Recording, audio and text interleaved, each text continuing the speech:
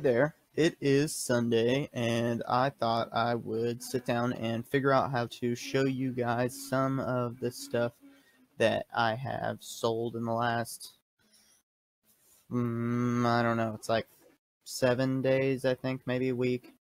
I just did 50 items or around 50 items, so we'll just get started right here. I sold this diecast car. It was 60 bucks. This color was really rare, and I couldn't find any other ones that were this color, so I upped the price a little bit and somebody paid it. On to the next one. I got this London Fog pebbled leather handbag here. It was whoever originally shipped this was shipped somewhere. I found it, and whoever originally shipped it cut it when they opened the box. So there were two giant gashes that went all the way through the purse, and I stitched them up and fixed them on the outside and the inside. This was originally like a $170 handbag, but I sold it for 60 bucks after I fixed it. Next is this Mikowski bag. It is red, crocodile kinda looking, embossed. I think it's pleather. I don't know what it says here. No, it's leather. And I ended up selling that for $22.95, free ship. Next, we got this zebra plush. I bought a whole bunch of stuffed animals, and some have value and some don't. This one is on the cheaper side at $13.72. Next, we have some 8-tracks. I bought 2 large boxes of 8-tracks, and these were the ones that were sealed. And this person who originally owned these, I guess, was using whoever this guy is right here, Andy, to tape. They were just using these as blank tapes, basically. But these are the sealed ones, and somebody bought them for $19.99, free ship. I bought a big lot at an auction of these Chinese history books and Chinese literature books, and I really haven't sold very many of them at all. All of them were basically new, but I've had a really hard time selling them. But this was a pretty good one. I accepted an offer. I had it listed for 100 bucks, and I accepted an offer of $73.79, I guess.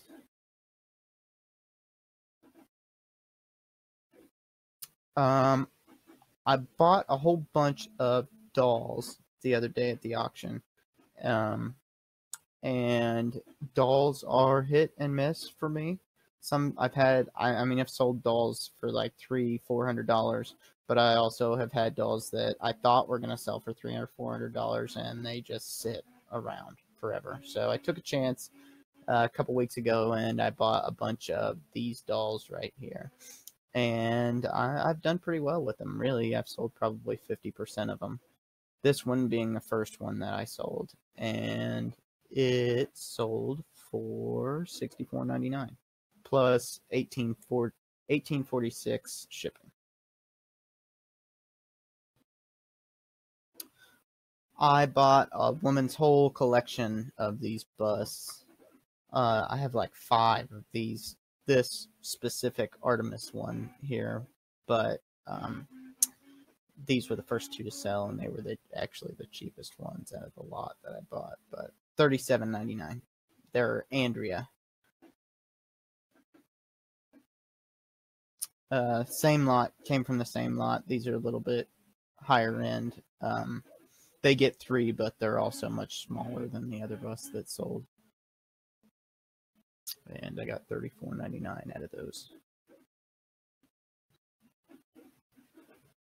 I bought this to get something else that was in a lot with it, and this ended up selling first and being worth more than the other item, but it sold for $29.99. It's a Goldinger silver plate velvet lined jewelry box.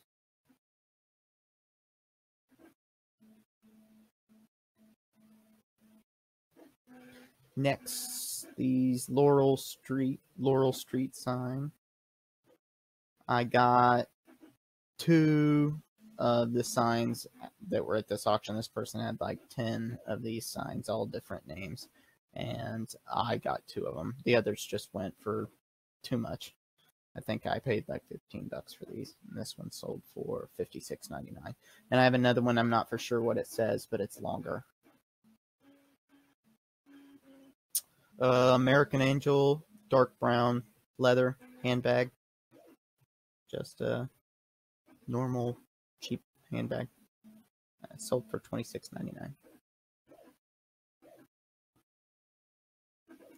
Next is this Clairol foot fixer, foot bath massager.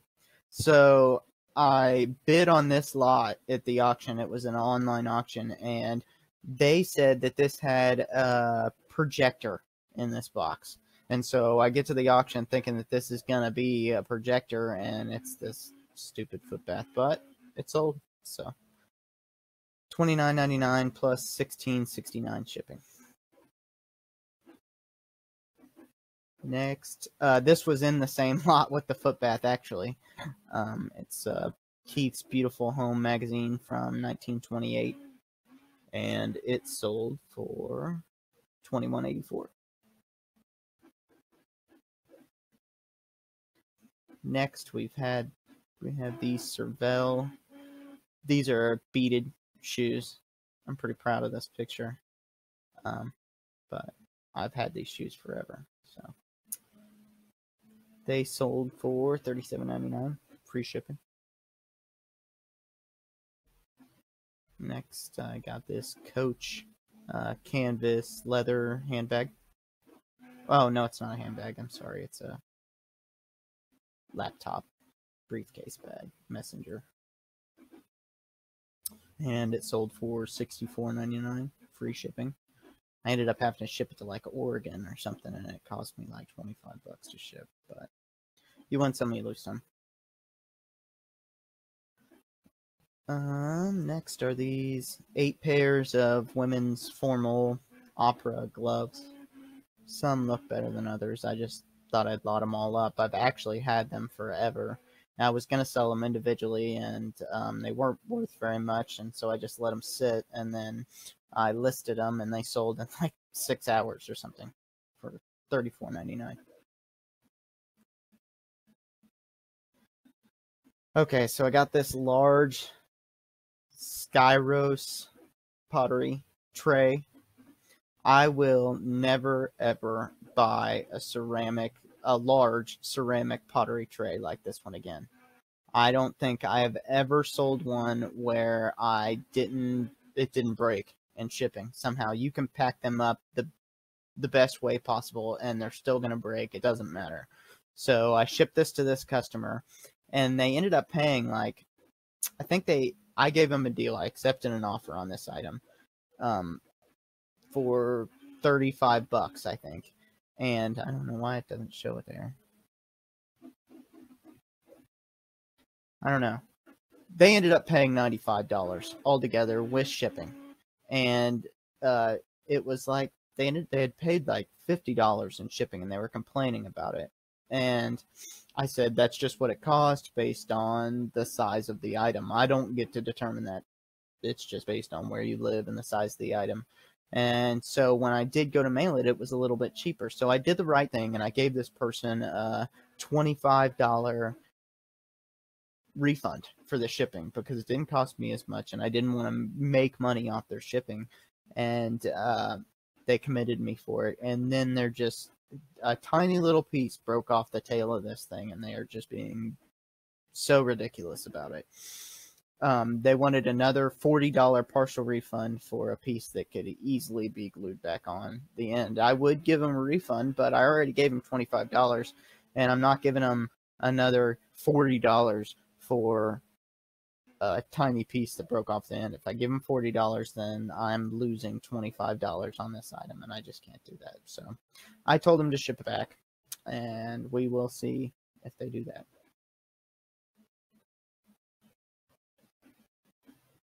Next is this racing suit. think I paid $5 for this. And I ended up selling it for $90. The person left passive aggressive positive feedback for the item. They said that they wish they had known that it was 30 years old. And I don't know, other than saying vintage in the title here and saying vintage in the description here, I don't know how I could have let them know that it was an old item. But it was a positive feedback anyway. So next was this 1970 Decotel landline phone. It's all plastic. It looks nicer than it actually is, but it is old. But all of this stuff is plastic. It's not brass. But it's pretty neat looking, regardless. And I sold it for $60 plus $12.46. So they paid like $73 altogether. Next is this 1999 Hasbro Animorphs Tri-Rex. It's got 3 guys inside. It's almost a Transformer. It's an Animorphs. It's from the same people who made Transformers, but it's an Animorphs product. And I could not find this anywhere for a price comparison, so I could figure out what price to put on it. So I ended up throwing this up on eBay community, and somebody helped me out, and that really works. So if you don't know, if you want more information about something and you've tried to research something, maybe as a last resort, throw it up on eBay community and somebody might know what it is. I've had a couple things that I throw them up there, and 2 or 3 hours later, somebody gives me the exact answer I'm looking for and makes my life so much easier. But this sold for $33.99. Next is this Native American map of Indiana. Native American influence in Indiana. So I had 2 of these and I've sold them both already. If you ever see maps and they're decent price, buy them because people like maps. I always do really good with maps. As you'll see, I think I sold another map in here too. But I'm sure I gave less than $1 for this map, and I sold it for $24.99. Next are these incomplete Lego sets. There's 3 here. I had like 15 of these Lego sets. I found somebody on Craigslist, and they said they had all these incomplete Lego sets. They had them individually listed or listed in groups of 2, and I was like, well, I'll just buy them all from you. And my original plan was to get on Lego.com and find the pieces that they were missing and order those pieces, and then I would have complete Lego sets. But that is a giant pain in the ass. I don't know if you know, but there's lots of colors and pieces that Lego.com just does not have and you can't get. So, plus the task of going through each individual piece and making sure that each set has each individual piece. They sat around for like a month because I kept procrastinating doing it, and in the end I just threw them up in lots like this, and I think this is the second to last one. I have one more, but I ended up selling them in lots like this, and I still doubled my money. This one sold for $28.49. Next, this is stuff I think I have to ship today. This sold recently. Kuji embroidered men's black collared polo shirt. This person had a booth at the flea market, and they were selling all their clothes just ridiculous cheap. Everything I bought was like $1 each. I paid $1.50 for this shirt, I think, and I sold it for $28.99, free shipping. Next, we've got this Bruiser, Illinois cardigan. I don't know if these were on Amazon or some website or something somebody at the flea market has a whole bunch of them, and I've seen them other places too, this Bruiser brand. But they're really nice, thick cardigans and sweatshirts, and most of them are knit. I think all the ones I bought were knit, and this is the second one I've sold, but I think I paid $7 for it, and I sold it for $28.99, free shipping. Next is this Daisy Glass Clear Lucite resin. It's just wheat in resin in a cylinder. I didn't think I would ever sell it, but I sold it for $24.59. It was just in a... I bought a flat at an auction trying to get something else, and this was in there, and I ended up listing it and selling it. So next, we've got this vintage 1997 Aria black motorcycle helmet. Sold for $44.64. And another map, like I said. This one sold for $34.99. My brother had a bunch of posters that he was selling, and we have a metal door downstairs, and he was using these magnets and taking the pictures like this, and I copied him because it works the best. It's hard to get something rolled flat for a good picture.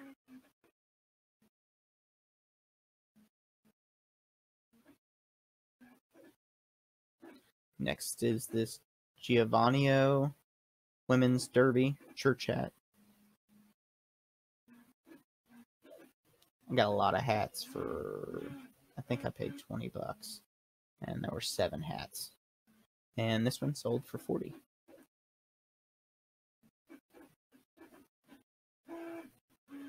I've had this forever. I thought this would be a much quicker seller. It's a Steadfast brand tattoo art hoodie.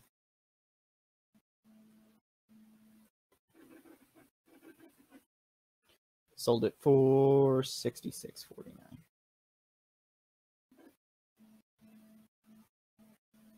Next, I got this Unipack. When I bought these, they were on a rack at the auction, and I could have gotten as many as I wanted for $5 each, and I only ended up grabbing 2 because I was on my way at the auction anyway, and I wish I would have taken the whole rack because they're pretty good sellers. I sold it for $23.75. Next is this women's 1950 hat, fishnet. I've had a lot of interest in this. I'm surprised it took so long to sell. It took about a month to sell this, month and a half. And I sold it for $33.24. Next is this military pilot flight jumpsuit. At the auction, there was a lot of military clothes, and I just wanted the auction to move on, so I bid $5 because nobody was bidding on these military clothes. This jacket wasn't in it, but nobody was bidding on them, so I got this lot of military clothes for $5, and I brought it home, and it was worth like $600. One of the jackets was from World War II, and I sold it for $120, and there were a couple complete dress uniforms. So in the researching and figuring out how to find out the age of the clothes and stuff like that, I've gotten into selling these military clothes, and I usually do pretty good. I paid, I think, less than $6 for this jumpsuit. I sold it for $34.99. Next is this Rue.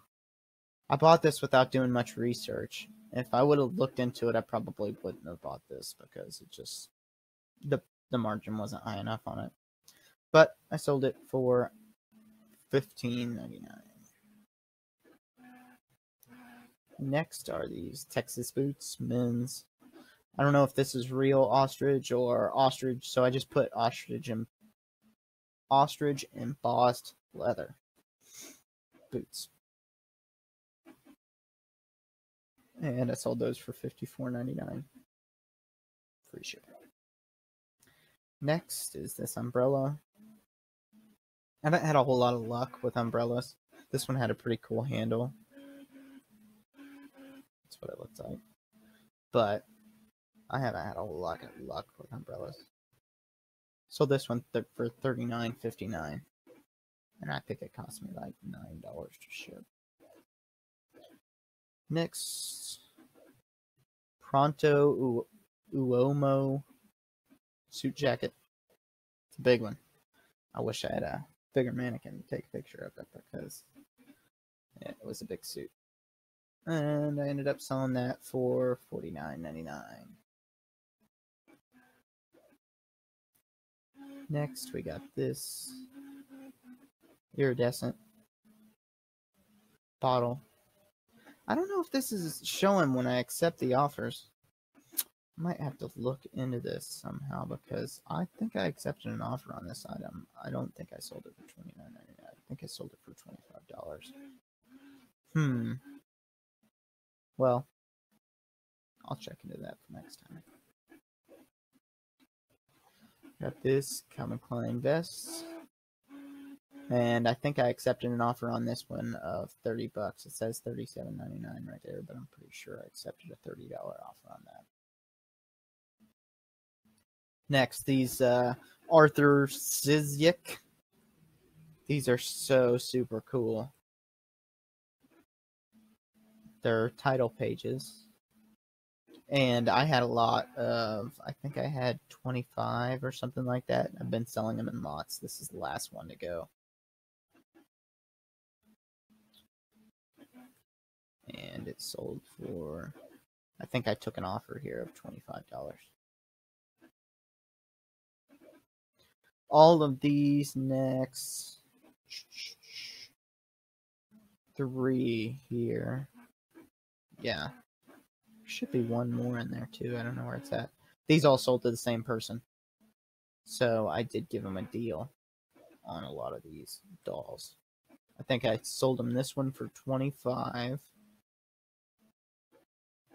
This Geppetto. And this Paradise Galleries. They paid the shipping. And I think I ended up selling them this one for $35 with plus shipping. And this one was $40, I think, plus shipping.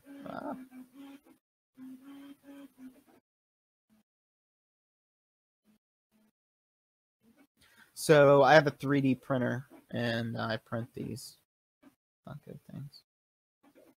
And they sell pretty good for me. But I sold one. There.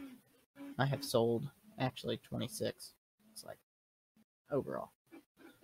Different colors, different sizes. I'm trying to find other things like that that will sell with the 3D printer. That's the whole reason I bought it, was to sell like tabletop gaming stuff, but that stuff doesn't sell very well. I've sold like a couple treasure chests and barrels and stuff like that, but nothing too great. This is the other doll that was in the woman that bought dolls. And I think I ended up accepting a $20 offer on this because she had bought other stuff.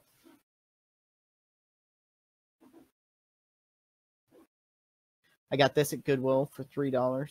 It's a Skylanders Trap Team. And then last but not least, got this patch here. If ever you see big patches like this, I tend to buy them if they're cheap enough. Sometimes you'll find like a bag. This came in a bag of patches that I got for like $3 or something like that. And I sold this one patch for, I think I accepted an offer of $18. So that's what I sold. Thanks for checking out the video, and let me know if there's anything I can do better. Thanks.